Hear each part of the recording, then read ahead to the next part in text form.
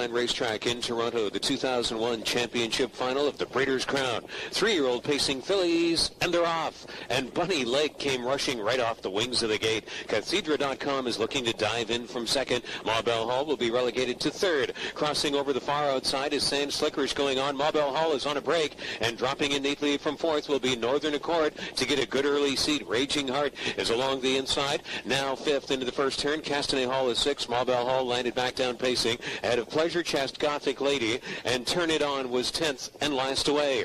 Moving up on the outside to challenge Bunny Lake and trying to cross over is Sand Slickerish. Sand Slickerish has overtaken Bunny Lake, and Miller seizes the moment. He's moving to the outside with Cathedra.com. Lots of drama early in this one. The quarter was in 26 seconds flat.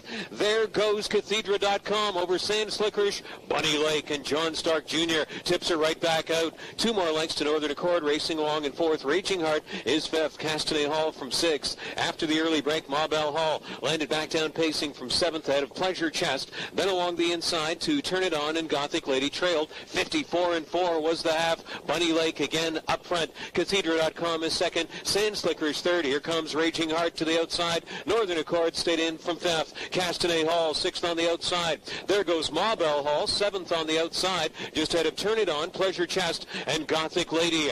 Bunny Lake turns for home. She passed 3 quarters in 1:24-1. It was a more moderate third quarter of 29-2. Bunny Lake, second time on the lead. She's in the lane now in her Breeders' Crown 3-year-old pacing fillies final, and it appears there's no bottom to this lake. Bunny Lake is going under some urging. Cathedra.com comes to the outside, but Bunny Lake has done it again. She's deeper than an ocean.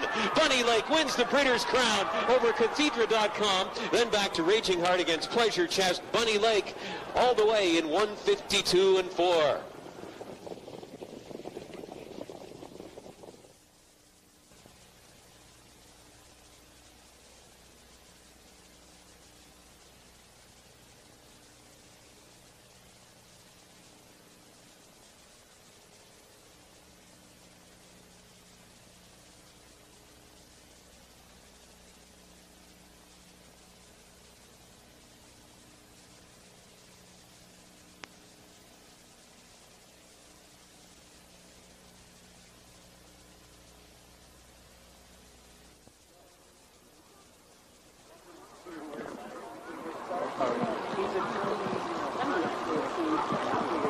Return to the Woodbine Winner's Circle.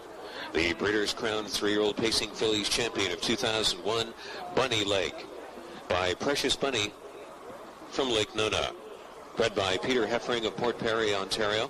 Owned by W. Springtime Racing Stable of Johnstown, New York. Trained and driven to victory by John Stark Jr. That's 17 wins in 19 starts this year. Bunny Lake captures the Breeders' Crown in 1:52-4. I know that one gentleman who wants to give his horse a big round of applause is John Stark Jr. because Bunny Lake has been absolutely fantastic. John, what's the key to her consistency, not only her speed? Boy, I wish I knew. I have no idea how she does it week after week, traveling, and she just shows up every week. She also had a real test tonight because of all the changes in lead early on in this race. Were you concerned at all by the pressure that you had to withstand early on? Well, at the start it looked good, and then Dubé come out of there, and then I was trying to let him go, and then she starts grabbing on, and she just didn't want to give up the lead that quick. And then I knew as soon as I give the lead, I was Dave Miller was going to pop out of 3-hole, but I wasn't worried because I knew once he cleared, I cleared, because I see that we had enough. There was a big gap behind him, so I wasn't worried about getting trapped in. You're picking up your first Breeders' Crown win here, not only as a driver but also as a trainer.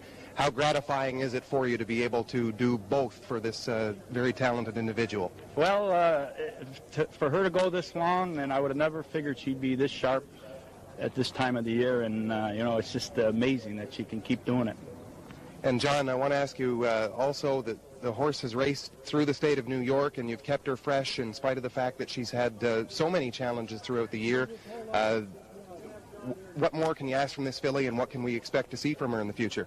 Well, we'll probably race her next Saturday at the Meadows, and then the following 2 weeks at Northfield. But as long as she keeps going the way she is, we'll just keep racing her. Well, racing fans are certainly enjoying a treat by watching Bunny Lake, and congratulations to John Stark Jr. That's 16 consecutive wins for this filly.